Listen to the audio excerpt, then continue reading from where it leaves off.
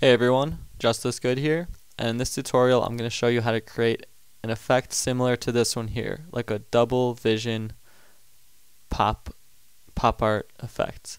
Kind of like a 3D glasses effect too, which I've done if you search on my channel, but this one's a little bit different. So the first thing you want to do is find a picture that you want to use. I'm going to use this picture here of this woman holding an umbrella. This works kind of well with full body images, like an image of a full person, but it can work on any photo if you want.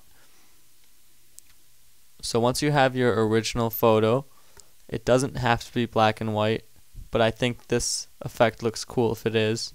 So you're going to go to Image, Adjustments. I'm just going to use the desaturate tool. After this, you can go to Image, Adjustments, Levels, and kind of increase the contrast a little bit. We're going to do that by pulling the rightmost slider down a little bit to bring the highlights up, and the leftmost slider in a little bit. So if we squeeze the input levels together, it'll let Photoshop use less of a range from black to white, so it's going to end up looking more contrasted. The next thing you want to do is right click on your layer and duplicate that layer, or use the shortcut Command J. So on the layer on top, you're going to go to Image, Adjustments, Hue, Saturation, and then you're going to click Colorize. You can use any color you want. I'm going to use a blue. And then turn the saturation up to about 70. You can play around with it depending on your photo. Then you can also adjust the lightness depending on your photo. You just want it to be, you want to see a lot of the color you picked. So like this wouldn't really work, but this would, because it's going to have a completely white background. You don't want the background of your photo to be the color and the shape of your object to not be the color. I mean, they would all achieve different effects, but for this effect it's going to look nicest with a nice clean line there. So I turned my lightness up about 20. Now you're going to set the blending mode of that layer to multiply.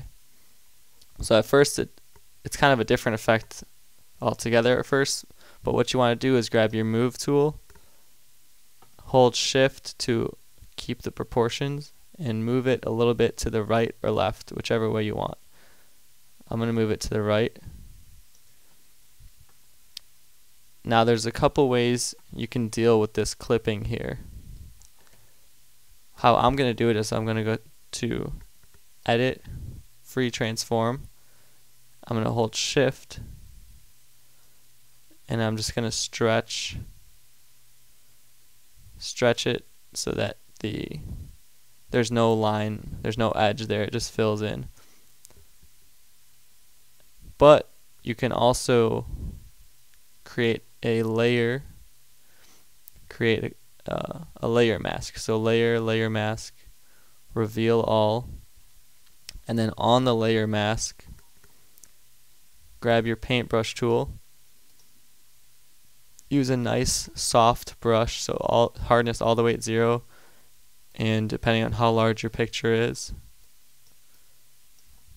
a pretty large brush. And so let's say, for example, I don't want certain areas to be double visioned, like this helicopter here. I can paint black on that layer mask and it will disappear. So if you saw those edges, you could kind of paint black and softly make them disappear.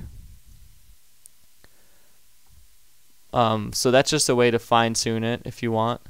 You can brush out and in certain parts if you want to keep the image nice and clean how you like.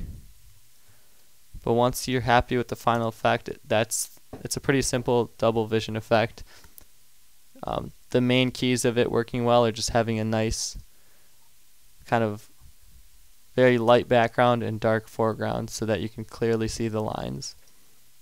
And then from there it's just adjusting the details. You can also duplicate this as many times as you want. So I just did a one, but you can do like another one to the left of it, like so. Again, I'm going to stretch it to the right to finish up that line. And then I can even change the color of this by image adjustments, hue saturation. And you can do like a 2-color effect. You can even lower the opacity on one of them.